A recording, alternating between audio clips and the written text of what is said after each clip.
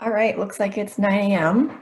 Well, good morning, everyone. My name is Carissa Chu. I'm a fifth-year resident at UCSF in urology. It's my great honor to welcome Dr. Joshua Meeks from Northwestern University, who will be here to talk to us this morning about upper tract urothelial carcinoma. So without further ado, Dr. Meeks, thank you very much. Thanks, Carissa. So I'm gonna have a good amount to go through today.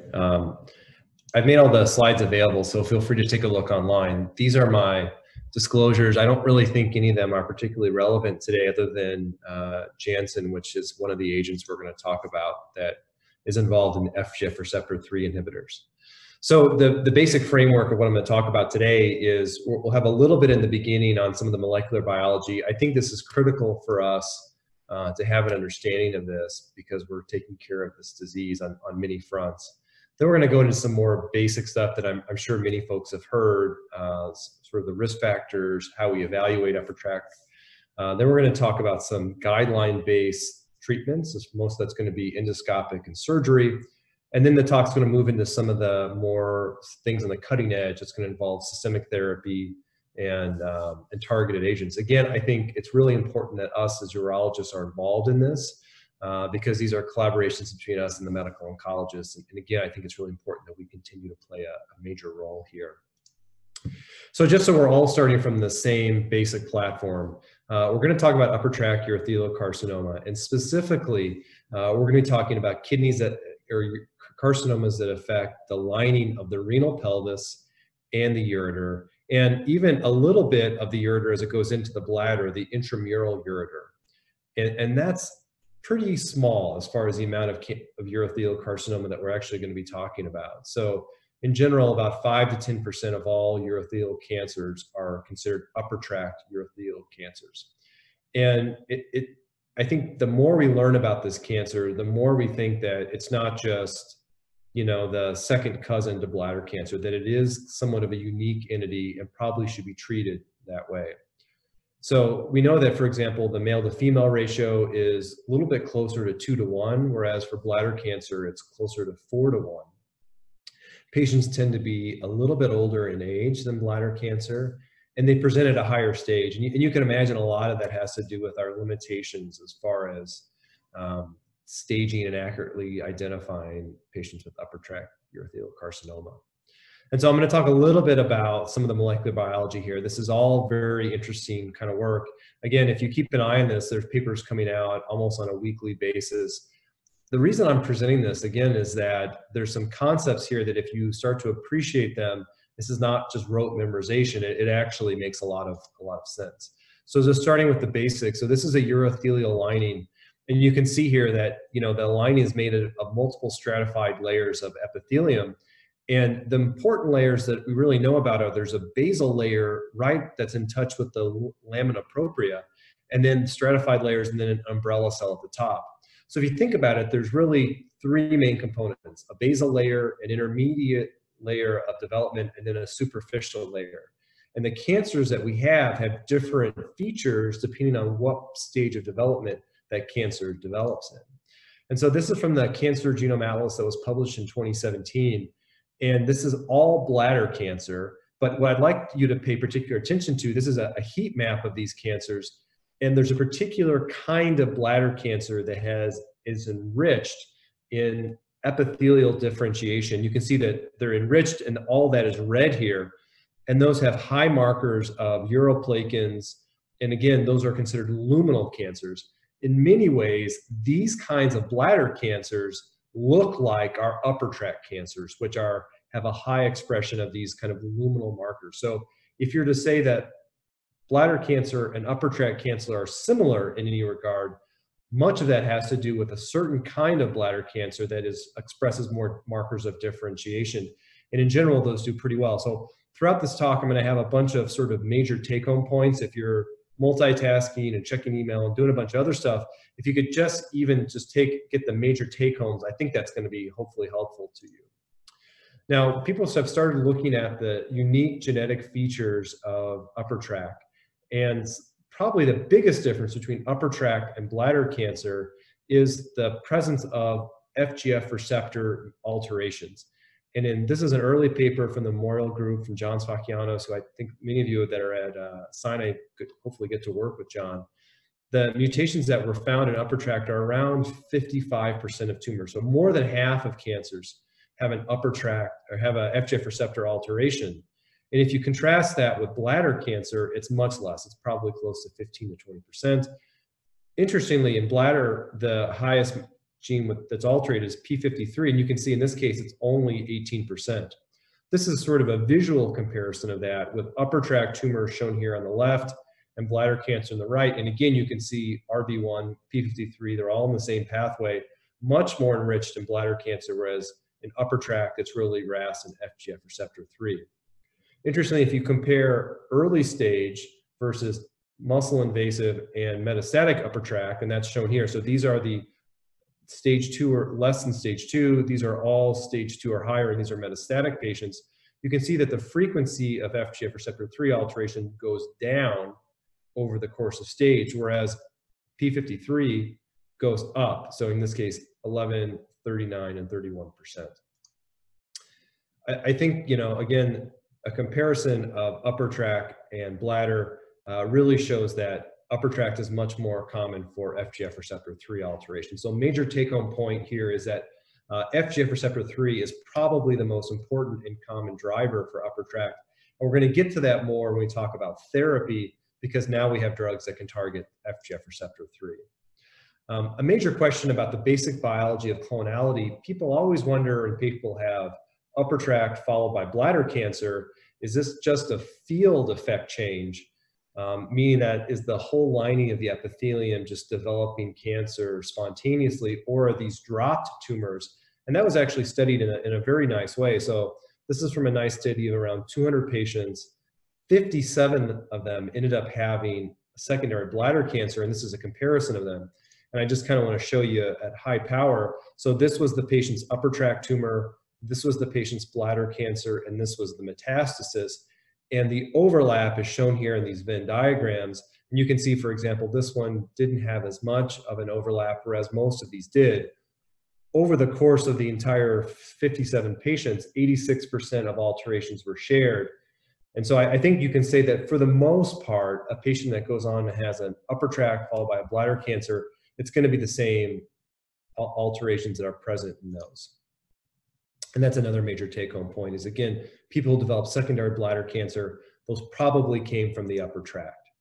So we're going to transition to the part of the talk that's much more clinical related, stuff that you're going to see on, in the clinic and in the operating room. So the most common signs and symptoms for upper tract cancer, the patient's going to probably come in with hematuria. And during that time, you're going to do either an endoscopic evaluation or a CAT scan, and you're going to find a filling defect. And so hematuria is the most common thing. If someone's got back pain, that's probably from obstruction or advanced cancer. Anorexia, again, if they're anorexic, they're already having weight loss, they already probably have metastatic spread. And then fatigue. Other things that can look like upper tract cancer on CT findings, and that would be a blood clot, stones, fungus ball. Again, I think those are things you're going to see when you actually go take a look. So these are the risk factors, and many of these are very similar to what you see as risk factors for bladder cancer. Smoking is probably the most common thing, with 60 to 70% of patients that have a smoking history. Of course, having a history of prior bladder cancer, that frequency of developing a secondary upper tract cancer ranges anywhere from 7 to 0.8%. I think we are probably, that number's going down just as we get better epidemiologic data. Lynch syndrome is something that obviously is relatively unique for upper tract, and we tend to find that more in females compared to males. Up to 15% of patients with Lynch syndrome will have an upper tract cancer. There's some recommendations that patients with Lynch should have a yearly screening UA to see if they have any kind of upper tract pathology. Uracolic acid, that's in some teas and some different diet aids.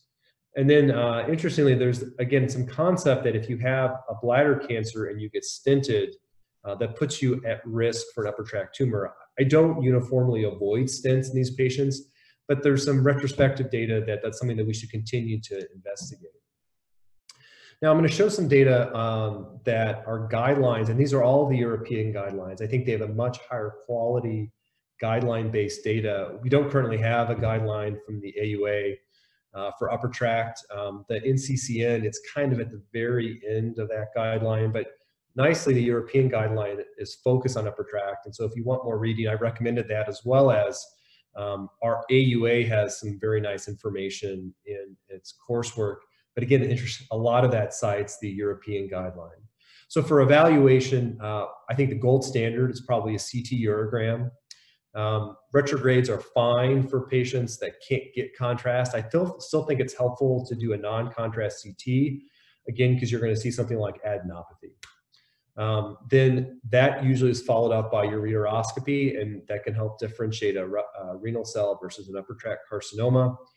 When you're doing a ureteroscopy, you're going to do a biopsy, and the goal of that is not to necessarily get staging data, as be able to identify high-grade versus low-grade cancer. In patients who have a normal retrograde but abnormal findings, it's not uncommon to do cytologies, and that may help localize a patient if they're at early stage. So we have two tables here. The white table is the level of evidence, and the blue table is the recommendations for how to implement those. And again, all of this is from the European guidelines. So their summary of evidence was that CT is probably best, followed by ureteroscopy, and that's a level of evidence of 2.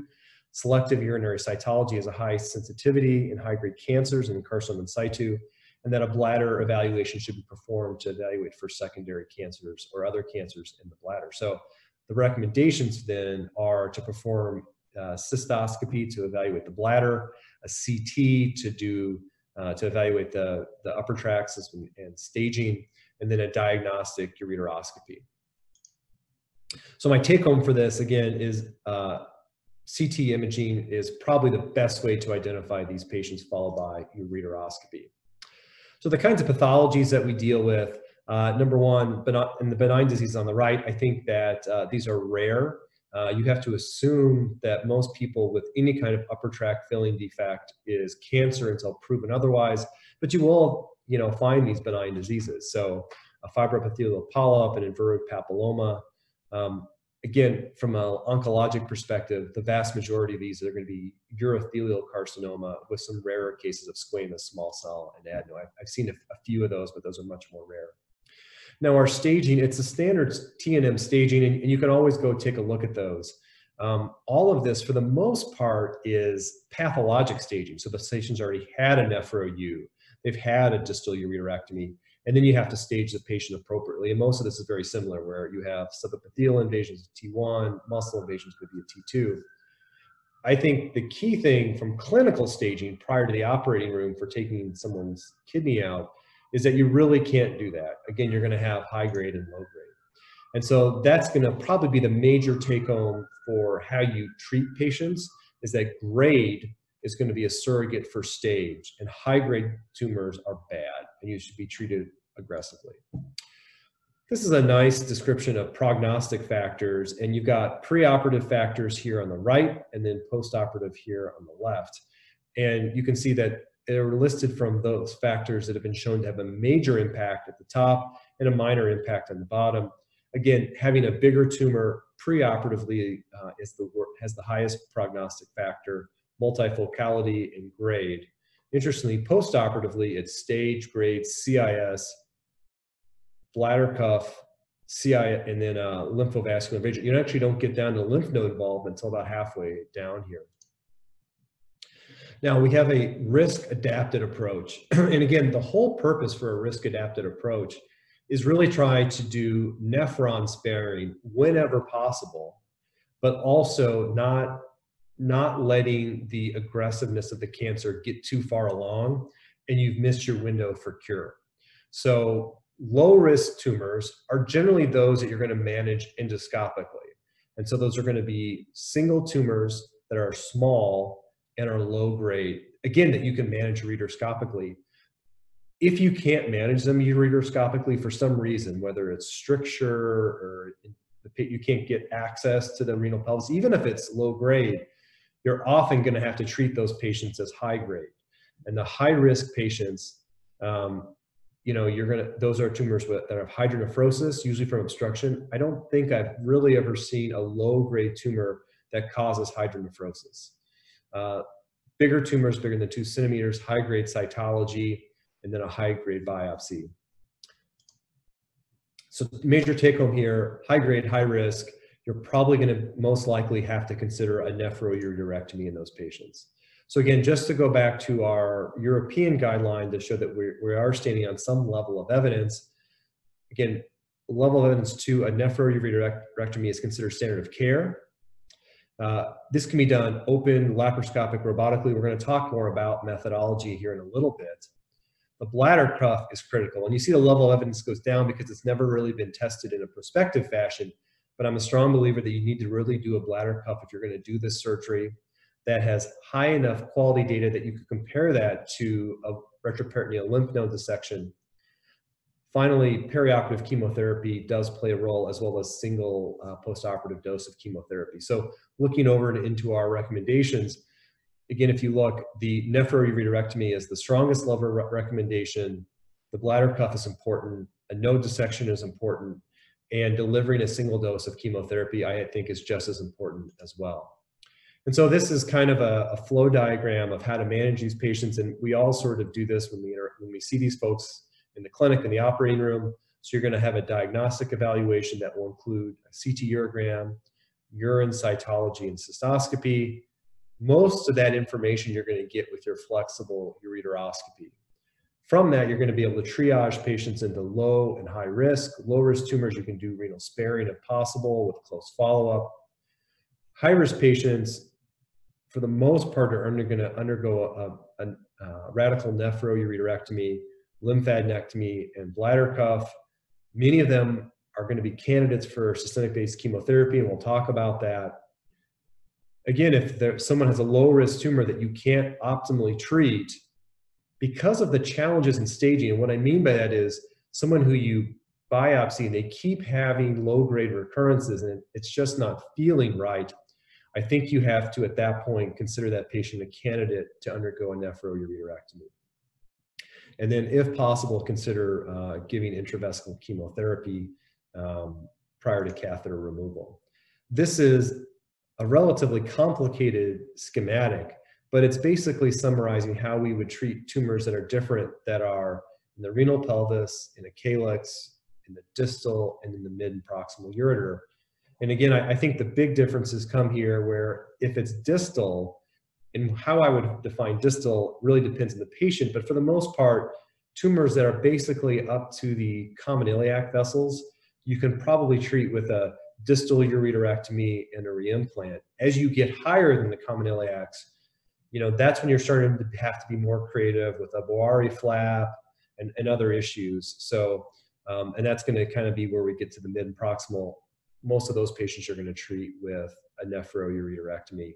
Endoscopically, there's always an option to treat the lower risk patients with ureteroscopy. Now, we always get into challenges with these cancers and how you manage some of the details. Again, most of this is a limitation of our staging system. So what do you do with a patient with a positive cytology but no visible tumor? Many of those folks are going to have carcinoma in situ.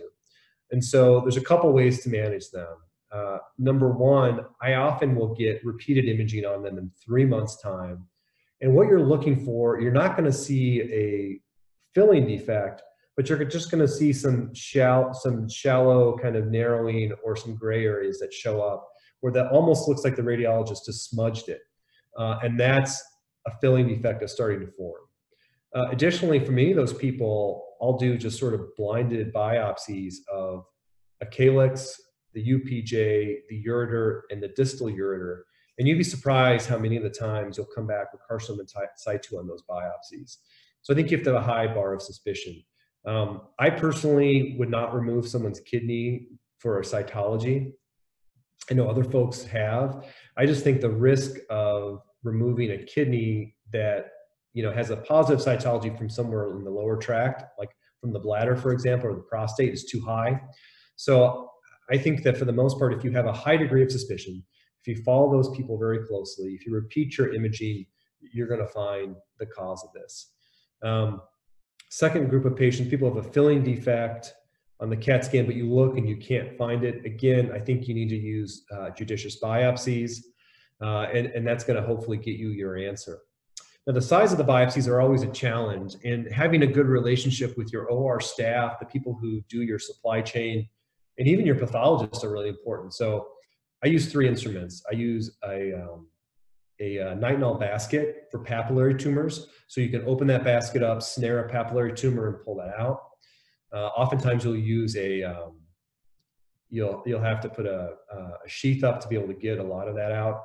The second is you can use a piranha. Again, when you do the piranha, the whole thing is going to have to come out. Piranha biopsies are very small. And then if you have a sheath, you can also use a bigopsy, which is backloaded. But again, that's a challenge because you have to backload it. I generally don't do something like an NMP22 or a FISH because we're already fighting a challenge of having a tumor that you can barely see. So then to get this molecular information you can't localize and can't do very much with, I think just makes it even more challenging. So I really don't favor that, but I'm sort of open to other folks who are doing it and have a good way of testing that. You know, one question that people bring up often is how well can we trust our biopsies?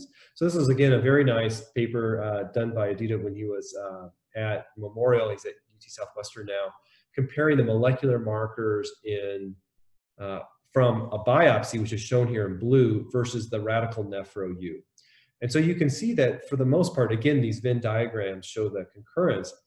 For the most part, our biopsies do reflect pretty nicely what's going on in the tumor when you have a nephro-U. So I think our biopsies are pretty good when we get them of cancer. The hard thing is really trying to localize many of these tumors. So I want to talk a little bit about nephroureterectomy. I don't have any videos of this surgery. The AUA today just released all their 2020 upper tract videos. I'm sure there's some very good robotic videos that you can go take a look at. Again, there's a lot of ways to do this surgery. For the folks that are further along in their training, I'm sure you've participated in these surgeries and there's a lot of ways to do them. And the folks who haven't got a chance to be involved with them yet, again, take a look at some of the videos. This procedure has sort of evolved. I can remember when people said you had to do them open, then a lot of people were doing them laparoscopically. I really prefer the robotic approach in my hands. I can tell you that I'm not able to do a very good laparoscopic lymph node dissection. There's some people who can, and that's great. But again, I think for most of us, the robotic way is the better way to go. Patients go home the next day or almost, or 2 days afterwards. You really can do a much better retroperitoneal lymph node dissection, and then you can go all the way down to the bladder and do the bladder cuff very nicely. So the excuse of we didn't do a bladder cuff because we couldn't get down there, I just don't think that that's reasonable if you're able to do the robotic surgery. Realistically, when we talk about this operation, we break it up into 3 parts: the nephrectomy, the RPL&D, and the partial cystectomy or the bladder cuff. And I'm going to talk about those independently. Again, I'd say there's a lot of great videos. I included this kind of just how I do it because I think you can learn something from that from everybody. I really prefer the XI. When we book them at Northwestern, I request the XI. I previously was doing this with the SI, and reaching down the bladder cuff is harder. You can switch the arms, but for the XI, the reach is great. You can port hop if you need to. We have the air seal at both our VA and our hospital here, so I use the air seal. I think that gives a nice amount of space. And then that port's nice because you can put a fan in. So for some bigger people, you sometimes need the fan to pull the abdominal contents down when you're doing your node dissection. And then I often will put a 15 port in lower around the umbilicus. I think that this is helpful to get the specimen out. And then our assistants just kind of like having that 15. Again, you're going to put a big bag in anyway, so why not just use a 15 the whole case? For the arms, I don't use a traditional arm bar where the patient's like this. I tend to put a pillow in their arms and have them like this. It just, I find that I've never had an issue with the arm during that. And then it allows me, because it's soft, that we can sort of move it around if we need to get and do some work in the upper tracts, on the upper part. This is a picture from surgery. This is a pretty thin person. And again, I put all my ports in a single line and it lets me go the entire length of the abdomen. This was before I was using a 15 port, but this is the Air Seal 12. And again, I'll use this port configuration for all my flank surgery, but really this is pretty good for upper tract as well as for node dissections. This is before we had our XI, and this is when how we dock our SI. And you can see that, you know, I don't tend to dock the last arm until we're getting the ureter up. And so this is the top 3. And again, this is with a couple 12s. And again, this is probably before we had the air seal. So here are the steps of the surgery. So you're going to mobilize the colon. I really make a point to try to not mobilize the kidney and any of the retroperitoneal contents, so you keep the kidney up for your hilar dissection. Just like a kidney, you're going to identify the ureter and then follow that all the way up. I dissect the hilum and I make sure that's nice and clean. And I do my node dissection at that time. And the reason I like that is that I think that if you staple and you take your kidney and then do your nodes, the problem is you've got all this nodal tissue that's been stapled. And so trying to pick through that, I worry about getting into the artery and the vein again that you've already stapled. So I do my node dissection at that point. Then we do the nephrectomy. We free up the upper pole. You can usually leave the adrenal alone. And then I use the third arm usually to lift the kidney and ureter up, and I follow that all the way down. And that's when you see the ureter sort of going into the bladder cuff. You find the pedicle. I usually take the pedicle, and then I open up medially because I like to go into the bladder and look inside and see the UO. I'll put a V-lock on the top and a V-lock on the bottom, and then close that after I've separated it. We put a drain in, and the case is done. So for RPL&D, I think this is an important part of surgery. Clearly, the retrospective data has shown that it's associated with better outcomes. There's some data that suggests that you need to get 8 lymph nodes removed in order to really call a negative lymph node dissection an N0. So it means you have to at least evaluate 8 nodes, and for those nodes to be negative, to be N0. I think the template matters. I'm going to show you that in a second. The thing to worry about, though, if you do that left side, you know, the cisterna chyli is there. And so, you know, many of the big folks that you do, you got to warn them that they're going to be on a low-fat diet for a while. If you don't, and you remove a big lymph node packet, they will get a lymph leak, and then that's going to be an issue. So I clip all that pretty judiciously, but I also put people on a chylous diet for a little bit. This is the lymph node dissection that Serena Mateen and folks published, and it's a really nice kind of recommendation about where to start. So and those are going to be different based on right and left side. On the right side, this is very similar to our RPL&D that we do for testis cancer. And so it's going to be, you know, you're going to do, for the right side, you're going to clean off the cava, the precaval, the paracables. And if you do that alone, you're going to get 83% of the nodes. If you go over and do the intra-aortic caval, and the way that you would do that is just kind of go right along the aorta, and that'll let you roll that packet in, you'll get up to 95%. On the left side, there's a bulky packet that you're going to get. And usually I start that right around the common iliac. I follow that all the way up to the renal hilum. And again, if you get the intra-aortic caval region, it's around 90% of the lymph nodes. You'll modify that packet based on where the location of the tumor is. So a mid-ureteral tumor, you're going to probably going to get commons. And for a distal, you know, you may not go up and do up top, but you're definitely going to get the pelvics as well. This is being tested prospectively, and again, it'll be really interesting to see how that affects outcomes. So intravesical chemotherapy, I think that that's something that's relatively new, even though the data, if you look at it, goes back to 2011. Excuse me. And that's a single dose of chemotherapy after you take your bladder cup. And the reason is that you're constantly, you know, jerking on the ureter, and that's causing these cancer cells to come down. And so you can give it either before you do that surgery, or the way I give it is I have the patient follow up in a week. We do a cystogram at our hospital or in our clinic. If that cystogram is negative, then when they go to our office, my nurses put a dose of chemotherapy and the patient holds it for 2 hours, and then we take the catheter out and then the patient voids. But that definitely is associated with lower risk of recurrence. Otherwise, you'll find that over the next year, you know, you'll have a significant rate of patients that have these lower tract recurrences. So this is a nice study. Vic Packiam, who was a resident here at University of Chicago, they worked with at the VA, and then now he was at Mayo Clinic. I think he actually is faculty now. So this is a randomized trial that he's doing. So single arm trial. Patients will get gemcitabine an hour before that bladder cuff is done. and the primary outcome is recurrence-free survival. So it'll be really interesting to see the data that he finds from this. My take home from this is that you should do the full surgery if you're going to do this operation, and that includes nodes, it includes a bladder cuff, and again, I think a dose of chemotherapy after is very helpful. So in follow-up, and again, this is the European guideline, and the level of evidence is that you kind of risk stratify patients. So for low-risk tumors, they should get cystoscopy at 3 months, and then if that's clean, 9 months, and then yearly. This is very similar to what we do with low-risk bladder cancer.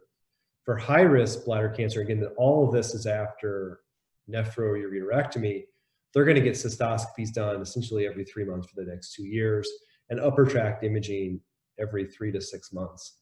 After kidney sparing, for example, if you do a distal ureterectomy, I tend to do ureteroscopy in those people every 3 months for the next 2 years, because even though your margins are negative, I tend to worry about those folks in follow-up. So I want to talk a little bit about systemic chemotherapy, so stay with me here. I think this is important that we are all involved in this discussion, because you folks that are in training, this will be something that you're going to be including in your standard of care. Now, we don't seem to think about upper tract nearly as much as we do for bladder. For bladder, it's become our standard of care that you talk to patients about getting neoadjuvant chemotherapy. And some of that may be that we don't necessarily think that it's as effective.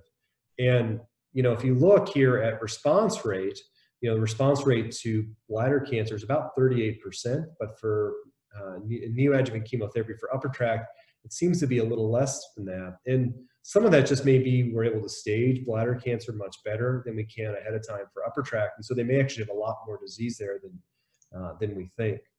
And so all the reasons to consider the neoadjuvant approach for upper tract versus adjuvant chemotherapy are all listed here. So, is staging a challenge? Well, certainly it's a staging for neoadjuvant. And so you may be over-treating some patients that have minimal disease. Is it effective for early treatment of micrometastatic disease? Well, clearly for neoadjuvant it is, because you're treating that disease while it's still in place. I think the most important reason, other than the oncologic parts of it, are that these patients are going to certainly take a hit from a kidney function perspective when you take that kidney out. And so you're going to be faced with a patient whose GFR, by all means, are going to decrease after surgery. And if they have bad pathology, they may be stuck. Does it work? It certainly works in both settings. Tolerance of platinum certainly is better before surgery than after. We can get some information about how well it works, and then the overall survival benefit, unclear at this point. So this is slide comparing 5 studies looking at patients looking at their GFR before nephro-U compared to after nephro-U. And you can see that, platinum eligibility went from as high as 57% afterwards to as low as 16%. So you're going to have at least 30% of patients that have a decline in platinum eligibility after nephroureterectomy. And there is some data that this is very effective. So here we have, prospective trials that have been done that show that complete response rate that goes anywhere from 10 to 40%. The key thing is to get people down to a low invasive state, so stage 1 or less, up to 75% of those patients. So this is probably best studied by the ECOG-ACRIN 8141 randomized trial, where patients received, it's a phase 1 where they were enrolled to receive neoadjuvant chemotherapy before nephroureterectomy, and it was based on how their GFR was. So if they had a good GFR greater than 50, they got accelerated MVAC and they got 4 cycles. If they had a moderate GFR of 30 to 50, they got gemcitabine carboplatin. This study is now currently closed. The early reports that has just been published in abstract form show a 14% complete response rate, and more than 62% of patients are less than stage 2. So we'll have a lot more information based on how well this works after the study's published, but I'll tell you that the good news as far as toxicity is that only a quarter of patients had a grade 3 or more toxicity. 80% of patients got all of their chemotherapy. So, anecdotally, we've had patients that went on this and did really pretty well. So I think this is worth a discussion for people, and the people I talk about this with are essentially anyone with high-grade upper tract cancer. And what that discussion is, hey, there's some data that this may be helpful. We don't know what your kidney function is going to be like after surgery. Would you be interested in considering giving you chemotherapy ahead of time? There's some people that say absolutely not, and that's fine. We go straight to the operating room, but there's some folks that are interested, and I think connecting them with our medical oncologist makes a ton of sense. We're lucky enough that my medical oncologist is next door, and I'm able to get them in and usually have a visit at the same time. And if nothing else, that's informative for them afterwards if they need to get chemotherapy after surgery, and certainly for trial involvement. We've got a lot more data more recently about adjuvant chemotherapy. I think many people have heard of this POUT trial. So these are people with invasive upper tract carcinoma that were able to get adjuvant chemotherapy within 90 days of their nephro-U. And so, 71 patients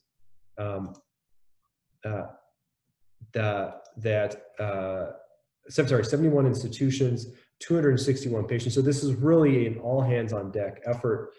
And what's really nice about this study, it was randomized to surveillance versus chemotherapy, is that they stratified treatment based on their renal function. So if they had a good GFR greater than 50, they got gem-cis. If they had a GFR that was between 30 and 50, they got carboplatin. And so you can all read this paper. It was just published in Lancet Oncology, I think about a month ago. And here are the survival curves. This is overall survival, and this is metastasis-free survival. The orange or red line here on top are people who got chemotherapy, and you can see that the hazard ratio is 0.45, so a 55% improvement in hazard for these patients that got chemotherapy. But I think that the key part to this analysis is a subgroup analysis. And so looking here, the patients who were N0 benefited more. Patients who got cisplatin benefited more, again, pointing home that having better renal function leads to better outcomes. People who had margin negative did better. And interestingly, people who had locally advanced disease did better than people who were T2. So this is a really good study. Take a look at it if you can. I think that the key point that we saw from this is that while the rate of people being able to get platinum ahead of time was 58%, it went down. And POUT dealt with people that were GFRs of 30 or greater, but for patients that were less than 30, they certainly couldn't be included in this study. And so what do you do with those patients? And that's kind of where the next generation of therapies really comes in. And I'm going to talk about that next, but I think for the take home here, consider adjuvant chemotherapy for anyone that's stage 2 or greater. So the last bit I'm going to talk about are more targeted therapies. And again, that goes back to our FGF receptor 3. And so why is that a rational target? Well, it is because we think 2/3 of patients with upper tract urothelial carcinoma have alterations in FGF receptor 3. And this is kind of a high power view of that. Again, you can see that the majority of these patients have these mutations. And so just recently, within the last 6 months to a year, erdafitinib was approved for second-line bladder cancer in patients that have an upper tract or have an FGF receptor alteration. And this is just a summary figure from the New England Journal paper. Again, another good paper. I hope many folks cover that in your journal clubs. Erdafitinib given daily, and you dose titrate that based on side effects. You actually dose it up until a patient gets an elevated alk phos. But the response in patients that have an FGF receptor 3 alteration is up to 40%. And while the grade 3 events is found in 2/3 of patients, for the most part, it's pretty well tolerated. So we think that that's going to potentially play a role in upper tract. And this paper, I think, actually was just published about a week and a half ago with infigratinib, and that is QED's FGF receptor 3 inhibitor. The top Kaplan-Meier line here are patients that have upper tract urothelial carcinoma. They report a disease control rate of 100%. So this is only 8 patients, but a CR in 1, a partial response in 3, and 4 stable disease. They now have a trial, which we're going to be opening here, and I think it's going to be opening across the country, is going to be adjuvant FGF receptor 3 for infigratinib for patients, and they want to have 85% upper tract. So I think it's going to be really interesting to see if that can be used to prevent disease recurrence. And again, it's going to be very good for those patients who have impaired renal function. want to talk a little bit about BCG for upper tract. And I would say this is a little bit of a data-free zone, so you got to give me a bit of a break here. I definitely use BCG for patients, but it's select patients. It's certainly not a go-to. I probably use that most in people that have a solitary kidney and a high-grade tumor, and they, we've talked about dialysis. They'd like to do everything they can to avoid dialysis, so we give BCG a shot. And there's a couple of ways that this can be done. It can be done from below, where a patient has a stent and you place it in their, and you put BCG in their bladder like you do everyone else, and then you have them lie flat in your clinic for 2 hours. Now, of course, you need to make sure that they have reflux. So usually when I'm evaluating that person, I'll put a stent in the operating room and I put their stent in, and we'll do a cystogram and make sure they reflux. Again, I don't think this is a great maneuver. In general, what I find is that the lower the tumor the patient has, the better a response they have. So I don't think the putting BCG in their bladder and having them lay either flat or lay with their feet up works very well for a renal pelvis tumor. For those patients, probably the best thing you can do is, I've heard two possible things. One, we'll do this where we put a perk in and then we'll drip BCG in. At our institution, we have to admit those patients, but I'm sure that can be done in the clinic. Another possible way to do it, I've heard, again, people have done this, is they'll put an open-ended catheter up to the renal pelvis, and then they'll inject BCG, usually by gravity, while patients laying flat in clinic. So there's a lot of ways to get that up. This is Studer's data. Again, you can see from these Kaplan-Meier curves, this is the green survival curve is our patients with carcinoma in situ. The orange are patients that it's given in the adjuvant setting when they have a TA or T1 that they've treated with endoscopy. Interestingly, when you look at this, 3 vials of BCG. So in our shortage era, if you're going to give 6 doses, that's 18 doses of BCG. That's a challenge. So you really want to make sure this is really for the right patient. This is a summary of the data that's been published. They report, and then you can see that this is a mix of giving it antegrade versus retrograde, and they report a response rate of about 80%. I think, though, if you look at the recurrence and progression rate, it's pretty significant. So I really, again, only use this for patients that have really a solitary kidney and don't want to have dialysis. So be very cautious with this, and I think there's a lot more we can do. And that gets to Midagel, and I think that's pretty interesting. There's been data that Seth Lerner's presented. These are his slides. And the thought is that if there's a way that we could put a chemotherapeutic agent in the upper tract and get it to stay there, we have a potential for it to work. And so that's where this Midagel comes from. Again, I do nothing with this company, but it's very interesting that, it's the gel is a liquid at room temperature, and then when you put it in the body, it actually becomes solid. And so the way that this is done is that there's actually a pump. You put this together, an injector, and then you push this into the renal pelvis and try and hit the spot where the carcinoma is. And so this was sort of the initial experience with this. You can see that, here is a patient that's got a tumor. Again, this is done ahead of time, and this is a relatively bulky tumor. And then when you come back and you see this patient in follow-up, you can see that for the most part that's gone away. So of the 22 patients that were originally enrolled, and I should say that when this work was done, this was really done in patients that were low-grade cancers, but the patient couldn't undergo a nephroureterectomy. So this is kind of a very narrow window currently for where this is being tested. Again, higher volume patient, low-grade cancers that the patient couldn't get a nephro-U. And again, of the 22 patients that were enrolled, 14 completed treatment. They had 8 patients that had a complete response. So this is the clinical trial. This is the Olympus trial. So the patients were screened, enrolled, and then the primary objective was efficacy. The way that this is done is that the patient goes to the operating room weekly, and they get an injection of the Midagel agent, then they get 6 weeks off, followed by the primary disease evaluation point. Interestingly, they could get booster doses done every month if they would like, and so they had follow-ups done at 3, 6, 9, and 12 months. And so again, the target population was confirmed higher volume but low-grade non-invasive cancers. And so this is the results of the study. So 58% complete response rate, durability, the longest durability they had was 9 months, and that's just because of evaluation time. Partial responses in 14% and 26%, they had no response. Side effects pretty well tolerated. Overall, the AE rates were relatively low.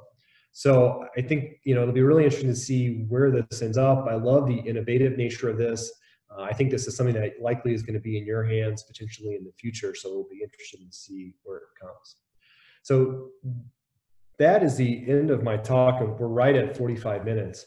I have practice questions that my chief resident, Jana Amarasakara, put together for us to go over, so we have something more to talk about. But it looks like there's 26 questions. So, Chris, I don't know if we should do those now, or you want me to do the questions. I'm open. We have these set up to do as a poll. Maybe we can do 1 or 2 questions, and then we can tackle some of these Q&A. We'll also put any unanswered questions from the Q&A up on our website with written responses, so I'm sure we'll get to all of them eventually. So we could do a couple together. Great. All right, so 76-year-old man with diabetes, hematuria, a 5-millimeter filling defect in the right distal ureter, and it's low grade. So what's our next step?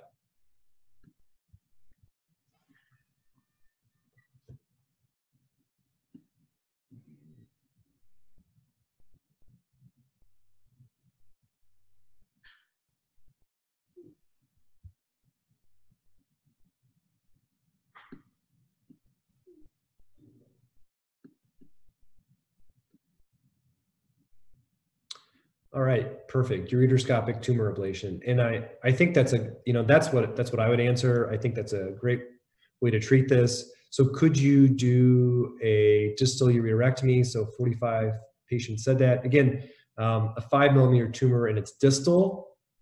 I mean, again, if they develop a stricture down the road, that may be the best way to manage that. And so here's our answer. And again, the answer was tumor ablation. Okay.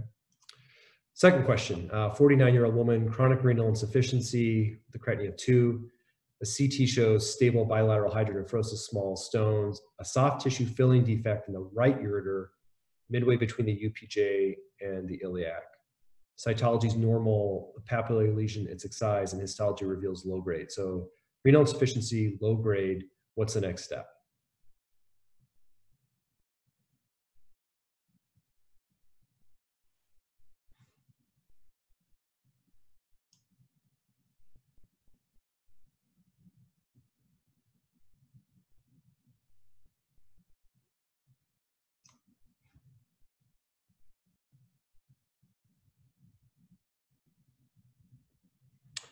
Yeah, retrograde and ureteroscopy.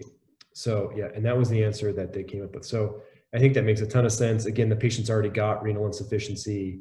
You're trying to preserve renal function, and but it's low grade. So certainly doing that and doing a follow-up, and you never know what you're going to find in the future, but that's the next best step. All right, a 79-year-old man with congestive heart failure, gross hematuria, and a CT shows a 6-millimeter distal ureteral filling defect. The cytology is positive in this patient, and they have high-grade carcinoma. The next step is what? So he's got a positive cytology.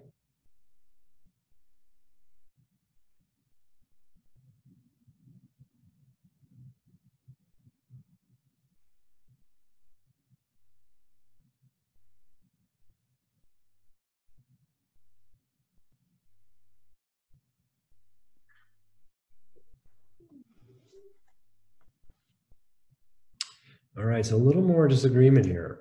So the answer the AUA said was ureteroscopy. And again, I think the big thing here, and maybe the way that I read it may have pushed you that way, but this patient really hasn't had a biopsy yet. So, the key thing would be to do a ureteroscopic biopsy and laser ablation. So again, you have a cytology, but not a biopsy yet.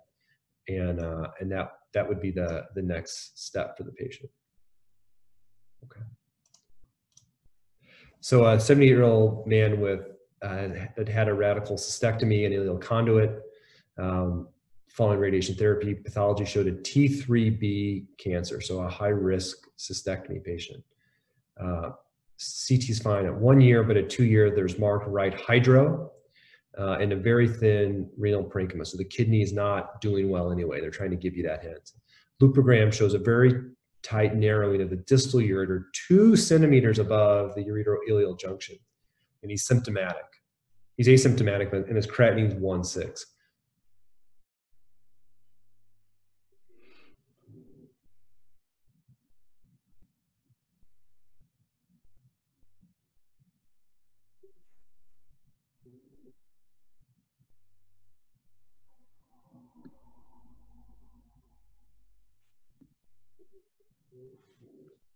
Right. So they throw you a lot of hints here, and the key things are the kidney doesn't work, patient's creatinine stable. And I think the key thing is that it's the right side, right? So the rate of stricture on the right side is pretty low. It's in the neighborhood of 8 to 9%. Left side obviously is twice as high. And then the key thing is the location, that it's not at the ureteroenteric anastomose, it's higher than that. So all those things point to a tumor. All right, question 5. Looks like my kids snuck this one in on us. So a 59-year-old man with a solitary kidney and normal renal function has a left renal pelvic filling defect on CT urogram. Ureteroscopy shows a 3.5 centimeter solid mass that goes into the lower pole, and biopsy shows high grade. Bladder biopsies and metastatic evaluation are negative.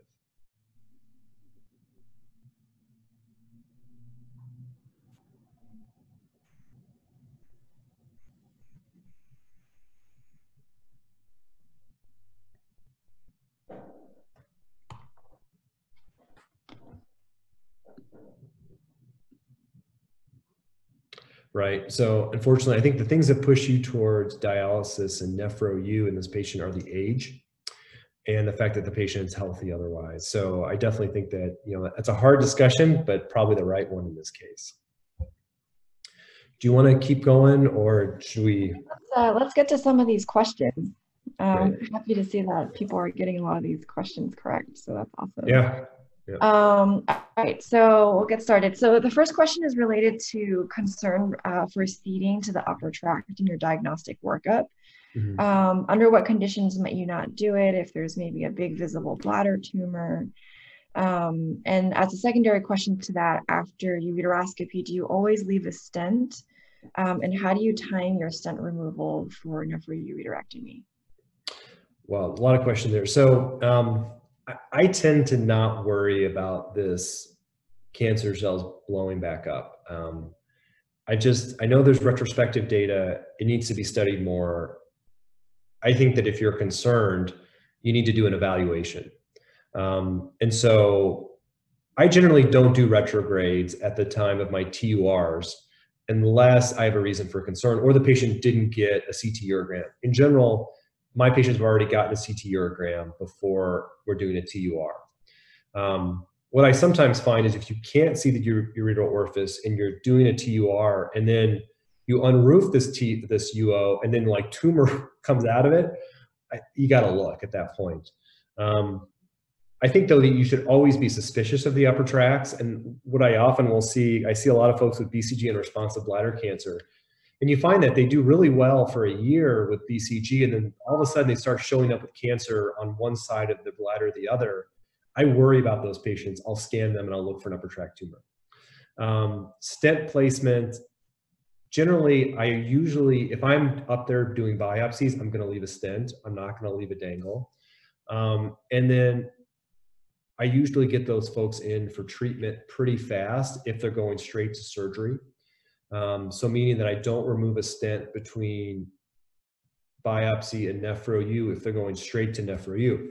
Now, if they're going for neoadjuvant chemotherapy, then every patient's different. So if they have a distal tumor and they're obstructed, I'll leave it in. If they have like a renal pelvis tumor and they don't need a stent, I'll pull it in the office and have them get their chemo. So I generally am not bothered by the stent. I think there is a reaction around it. It doesn't really make my surgery harder, In some cases, it helps me, you know, if it's a challenging case, I can help me find the ureter and lift it up. So I generally leave the stent in, and I don't find it's that big of a deal.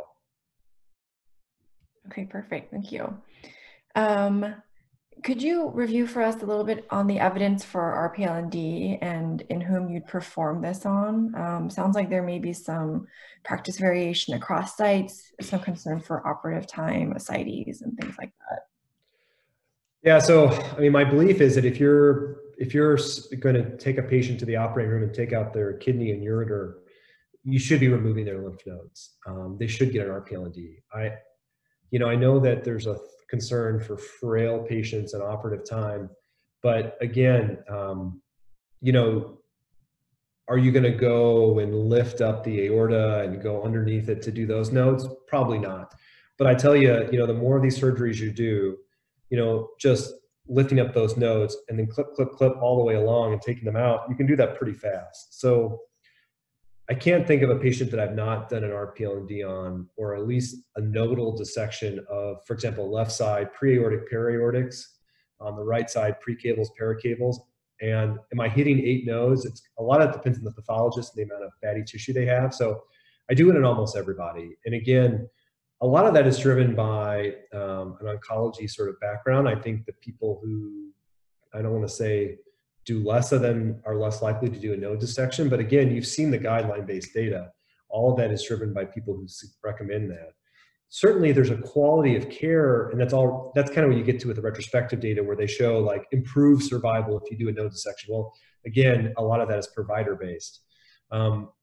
I worry about the chylus leak in patients, and so I clip as much as I can. So I'm not just using like a fenestrated bipolar, lifting a hunk of nodal tissue up and just using monopolar cautery. I try to lift it up, and you know, there is clips that you can put in yourself with the robot, or even a vessel sealer is a nice way to do it. But I really recommend it. Again, and part of that is, I remember one of the first patients I operated on just out of fellowship had 1 node positive, and that was it. And he ended up living another 8 years before dying of something else. But again, if I would have done a node dissection, you would have never have seen that. And he clearly would have had metastatic disease. So I really think that if you're questioning, should I do a bladder cuff? Should I do a node dissection? You know, then you really have to ask, should you really be doing the surgery? And again, maybe you need to do it with a partner, one of your own partners, so you can make the surgery go as fast as you can. I just, again, if you skimp on the bladder cuff, and a lot of people do that, they just follow the ureter down as far as they can and they put a clip on it, you will have a bladder recurrence, and those are tough because the patient wants to know why they thought you removed that. And again, those aren't easy to take out. So I would say, you know, until you get fast enough where you can do those surgeries yourself or with a resident, then do them with a partner. But I think that, you know, the patient gets one chance to get the best operation. And so, you know, I think you just try and do that as fast as you can. Yeah. And related to the bladder cuff, what's your timing of intravesical chemo afterwards? Do you get a cystogram in everybody? Yeah, a week. And that's because, you know, the problem is if you do that with the XI, you know, finding that lateral part of the bladder can be harder. And I've had people who've leaked for a month, and I'll tell you, that's painful. But at the same time, I thought every one of those people, you thought you got it done well. And I try and do a bit of a cystogram in the operating room where we have the catheter exposed and we fill it and we look for leaks. So you'll be surprised how many people just didn't heal for whatever reason. So I do get a cystogram in everybody and make sure that's negative. And again, what happens is I book them for 2 appointments. They get a cystogram and then they come up to my office. If that cystogram's negative, then we do we give them a dose of gemcitabine right then. They hold it for an hour, an hour and a half, and then we pull their catheter. So right then. So outpatient after they've been discharged. Yep, absolutely. Very cool. And then one last question, do you employ percutaneous approaches for biopsy or for management of upper tract? Not routinely. I think there was that was going on a little bit when I was a resident. I think the challenge with that is, number one, seeding. You know, seeding the tract, spreading. It's a terribly kind of sticky cancer that I think that's you're putting in, a sheath and doing work like that. So I generally don't do it. The only time I ever think a perk is helpful is if you're going to give someone BCG and you're going to put it in and trickle it down. And again, in many of those patients, they're already facing they can't get a nephro-U. So, that's perfect isn't possible, but you're trying to do the best you can for the patient. So generally I don't do that. Perfect. Well, there's still quite a few really good questions here in the Q&A, so we'll get those answered and on the website as soon as possible. We're at the top of the hour, so Dr. Meeks, I just want to thank you again for your time and sharing your experience and expertise with all of us. Thanks again. Thanks for having me. Thanks for doing this. And we're going to move over to our other Zoom room and start there around 10:10. So I'll see everybody there in about 10 minutes.